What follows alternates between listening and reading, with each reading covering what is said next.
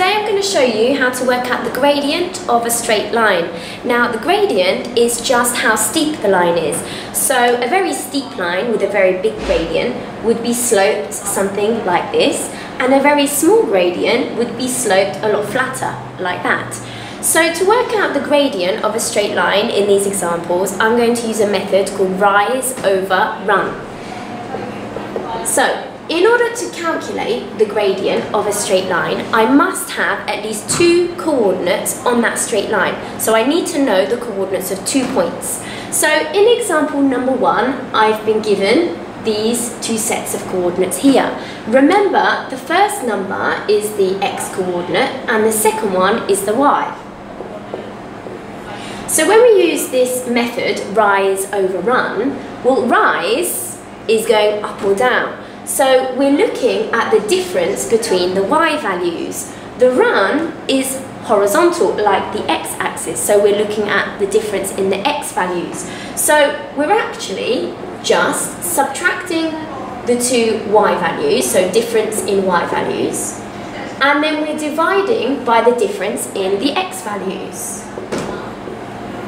So it doesn't matter which way round we subtract the coordinates. We could do these ones here minus these ones, or the other way around. It doesn't matter, as long as you're consistent. So if you choose to do this one minus this one, you have to do the same for both the x and the y. So in this question, I'm going to do these two minus these two, just because these are bigger numbers, and then I can avoid having negatives. But like I said, it doesn't matter if you do it the other way around, you'll get exactly the same answer. So difference, remember, that means subtract. So I'm going to do 7 minus the other y value, which is 5. And underneath, I'm going to subtract the x values. So I'm going to do 4 minus 2. So now I'm going to calculate that. 7 take away 5 is 2. 4 take away 2 is 2. And again, I can simplify, because 2 divided by 2 is just 1. Because when you divide something by itself, you always get 1. So the gradient of the straight line that passes through those 2 points is 1, positive 1. Alright, on to the next one. So I'm going to do exactly the same thing. I'm going to use my method, rise over run. So I'm going to subtract the y values and then subtract the x values and divide. Remember, x is first, y is second, so it's always in alphabetical order, x, y. And it doesn't matter which way round you subtract. So I'm going to do the same thing on this one. I'm going to do these 2 points minus those two there. So I've got 8 minus 6, so the y values on top for the numerator, and underneath subtract the x values. So we've got minus 4, take away negative 3. So this is where lots of people make a mistake. There's a double minus here. Remember, you always subtract, and then that x value also happens to be negative. So there are two negative signs. One for the takeaway, finding the difference, and one here because this happens to be negative. So you're doing minus 4, take away negative 3. Now let's work that out. 8 take away 6 is 2.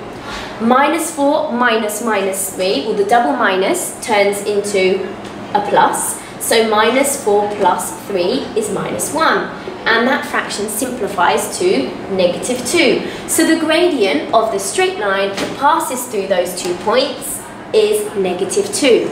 So to work out the gradient, you only need to find at least 2 points on your straight line in order to work it out. Okay, next I'm going to look at some diagrams, and we're going to do the same thing when we can see the graph on XY axes. Okay?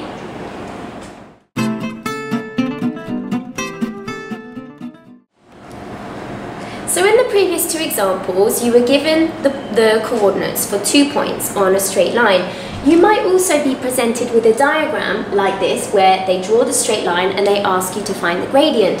So the first step is to identify 2 points on your straight line, because remember, you need to have at least 2 points on the straight line in order to work out the gradient. So I've just gone ahead and highlighted 2 points on that straight line. So I'm just going to write down the coordinates of both of those points.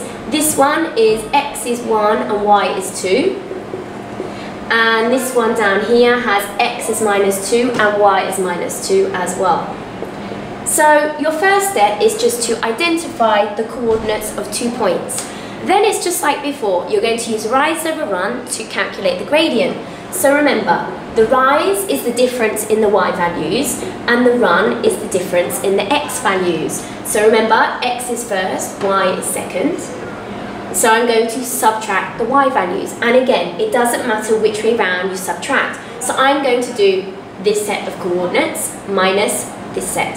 So I've got the y values on top. So I've got 2 take away -2. And underneath I've got the x values. So I've got 1 take away -2 again. So watch out for those double negatives. Lots of people forget to write down one of the negatives and then they get the wrong answer. So be careful, it's always subtract, and then these two just happen to be negative as well. Now let's work that out. 2 minus -2, well, 2 minuses turn into a plus, so that's the same as 2 plus 2, which is 4.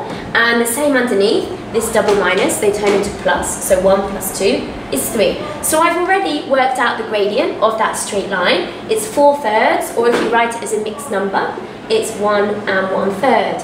So it's exactly the same method, except I had to identify the coordinates, the 2 points, on my straight line before I could calculate rise over run. So I'll have some more questions in my videos on straight line graphs coming up soon, finding y-intercepts and using y equals mx plus c. So bye bye for now.